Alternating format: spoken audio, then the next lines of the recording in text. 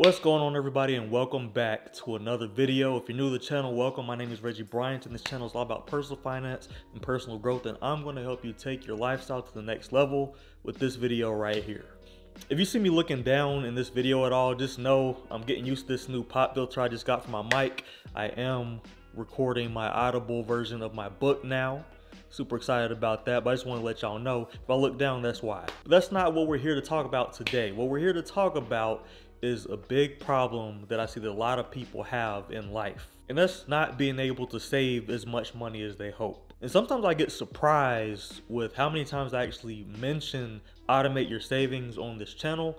But like, I just come into contact with a bunch of people who never even think of this. And it's no judgment, because there was a time when I didn't think about this and I didn't even know that this was possible. And even right now, I get a ton of coaching sessions where I'm talking to people and I'm giving them insight and ways to save more money or to get into a better financial situation. And a lot of times, surprisingly, they say, oh, I never even thought to automate my savings. And plenty of people who watch my content, they know I'm an advocate for automating your savings, but there's not too many people who've actually taken the time to actually sit down and show you how to do it, because it does take a few steps.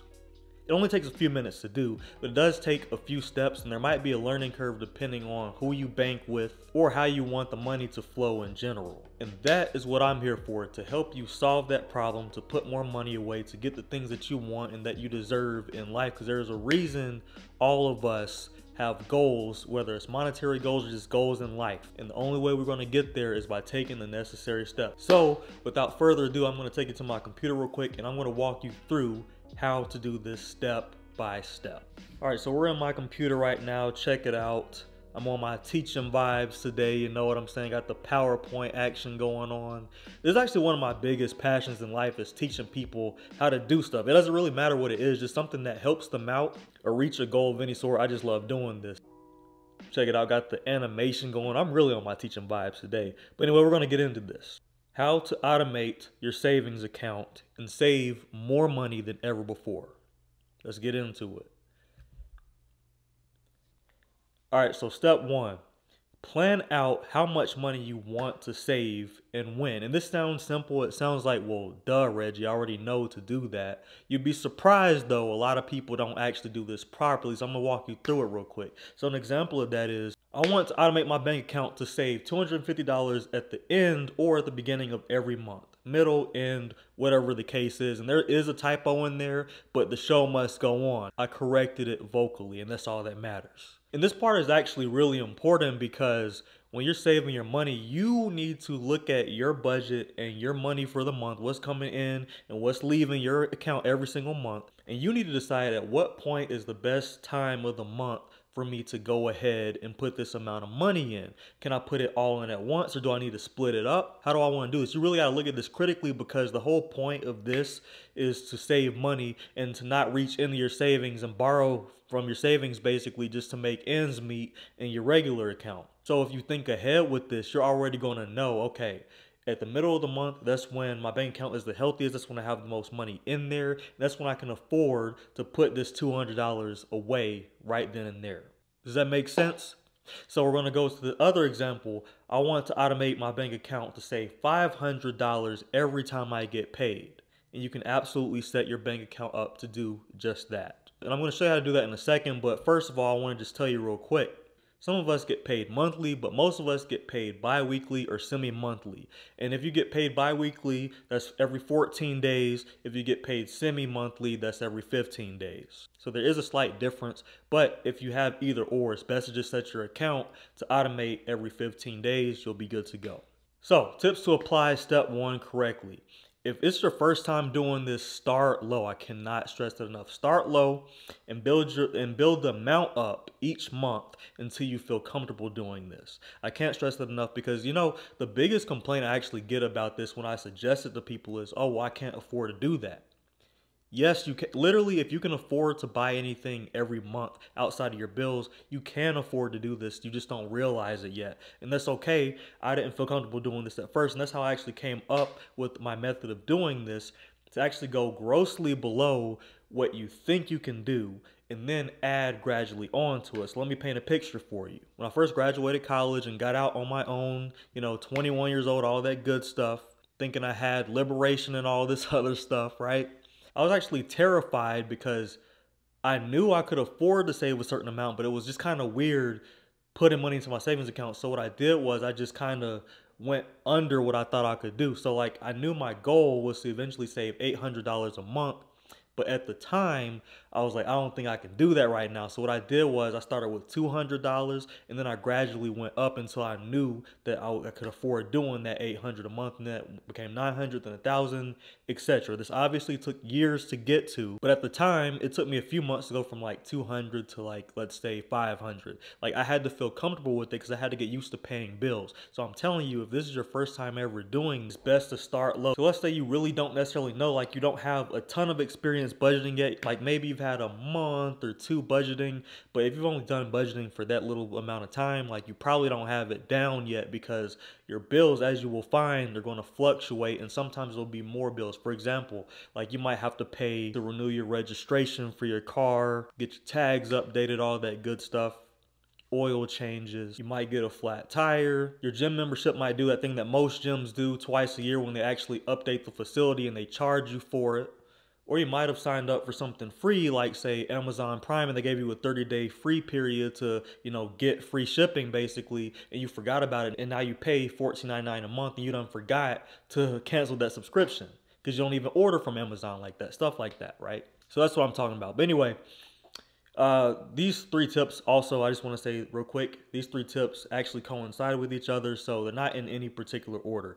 But anyway, get crystal clear on the best time of the month to save your money. I already said this, but I can't stress it enough though, because even if you get the number correct, if you do it at the wrong time of the month, you're going to find yourself borrowing from your savings account and feeling like the method doesn't work. But the method does work. You just have to do it correctly, and these are the tips to do so. So the last tip is going to be, it's best to already have a budget in place before you even get started with this. And that's the main audience I'm talking to in this video, because chances are you have started a budget, or you've at least budgeted before, so you're familiar with the process.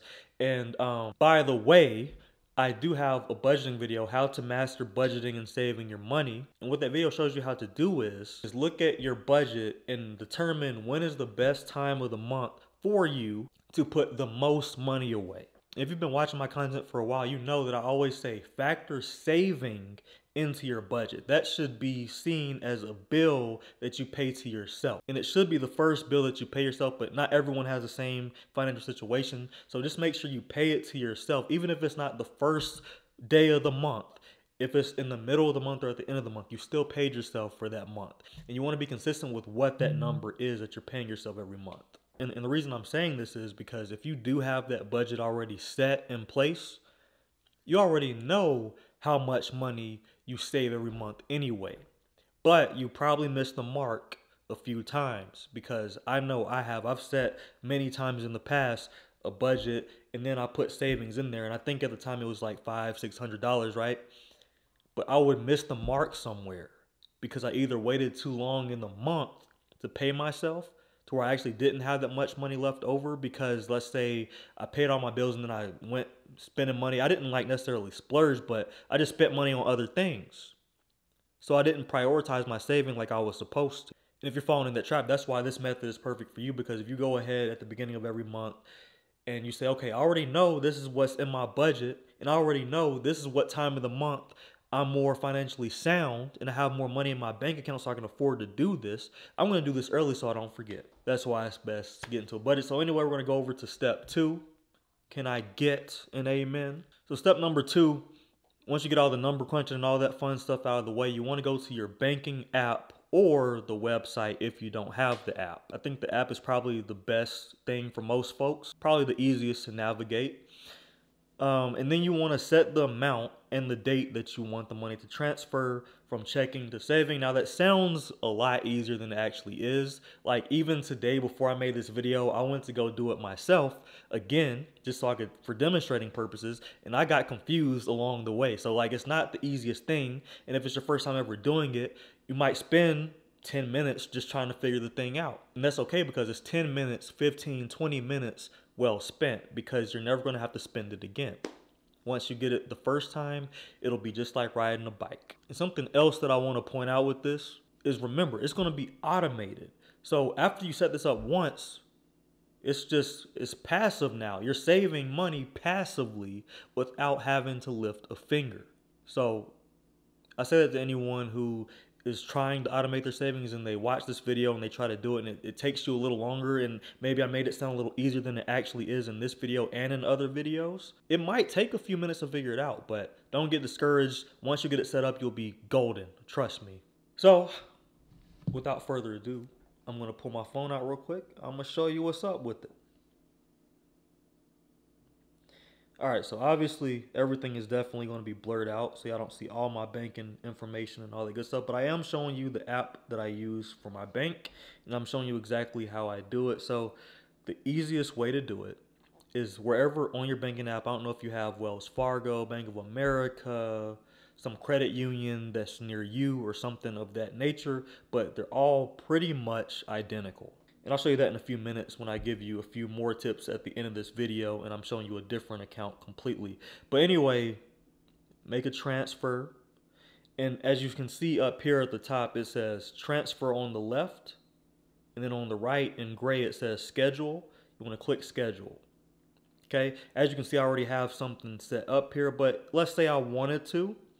All you do is from which account to which account. And this is within my home banking account, so I have checking and my savings account, right? So I might say from checking, I would choose from checking to saving, and then I would choose the amount. Let's say the amount is 1,000, you know what I'm saying? And then the frequency, you set the frequency for the date of whatever the date is. Boom, boom, boom. Done. And then you do it either, I got a text, but you do either every week, every 2 weeks, twice a month. You know what I'm saying? Every month. You can set it up like that. That's what I'm telling you, is you can set it up to whichever frequency works best for you. You can even set a memo of what it's for, just to kind of be like a little reminder. So it could be something like savings, automation. It's probably like a nerdy way of naming it. I'm pretty sure you guys are more clever than me at naming things, but that's, you know, what comes to my mind. But that's how you do it. It's literally that simple to do. I didn't obviously do it because I already have an automation going on, but that is the general way of doing it. All right, so step 3. And this is arguably the most important step outside of setting it up, right? So this step is all about sustainability. Make sure you actually have the discipline not to touch the money you put away in your savings. And I can't stress it enough. Why? Because of the simple fact that the whole reason that this method exists and the whole reason that I use it so heavily and basically swear by it is because of this. It's because I know that it takes discipline to save money. If you want to save $200 per paycheck or $1,000 a month or $400 a month, whatever your goal is, I don't care if it's $7,000 a month. It takes discipline to do it. And it also takes memory to do it. Because if you're doing everything manually, you have to remember, oh, I got payday. Hold on a second. Let me stop everything. Let me stop everything I'm doing. You know what I'm saying? The world has to stop for me real quick. Let me go ahead and put this into my savings account. Not that many people are going to remember to do that, first of all. And some things might come up. And this actually does happen pretty often, more often than you may think. It especially happened a lot pre-COVID, but a lot of things come up. So like, it could be like, you know, you just got paid, everything's going pretty good. You know, your friends invite you out to happy hour, or your friends invite you to a concert or something, or you decide to take a trip somewhere, I don't know, California somewhere. And now all of a sudden, your bank account is lower than you thought it was going to be, because at the time it looks like you have money, and you might have even mentally thought in your head, oh, I already went ahead and put my savings away for this month, even though you didn't do it. This eliminates all of that piece of it, and it eliminates the need to be disciplined because your bank account is having that discipline for you. That's why this is a passive method of saving your money. But since I helped you take that piece of discipline out, the discipline that I need you to have is to have the discipline not to touch your savings while it's happening. Because the thing is, your savings is going to get pretty fat pretty quickly like quicker than you think, because you're really not even gonna be thinking about it. And one day you're just gonna look and you just notice your savings is like doubling every few months. It's like, man, I'm doing something. And you are. Just don't touch that money, because you're gonna feel like, I don't know, man, though, that pair of shoes right there. I don't know, that PS5 over there. I can afford to take this money out of my savings. I don't know, man. Kevin Hart usually doesn't come to this town, but he's in town today and he's doing a show. I got to go see it. And I say that because, and I actually give that specific example because Kevin Hart actually was in my city not too long ago doing shows. But you see what I'm saying? Things are going to come up that you're going to think about. Let me go ahead and take this 500. It ain't nothing. I can make up for it next month, and you can. But what if you do that 3 months in a row?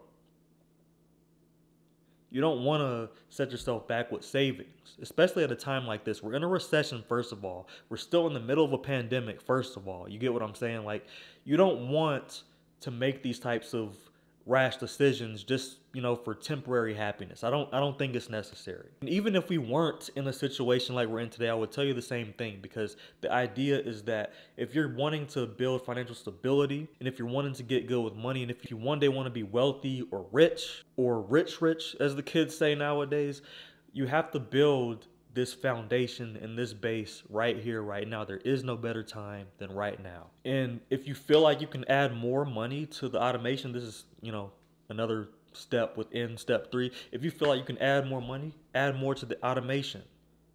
But let the time, let some time go by first. Test it out. See how this is working. See how comfortable you feel putting the amount of money in the automation throughout the entire month. And if you feel comfortable doing that, you can add some more. And keep adding more, because what's going to happen is you're going to find that, oh, I can actually afford to do a little more. Oh, you know what? I don't know why I didn't set my automation for $100 more last month, because I can really do this amount of money. And once you see that, it's gonna feel good, because you're gonna be able to put more away, and you're not gonna be missing it.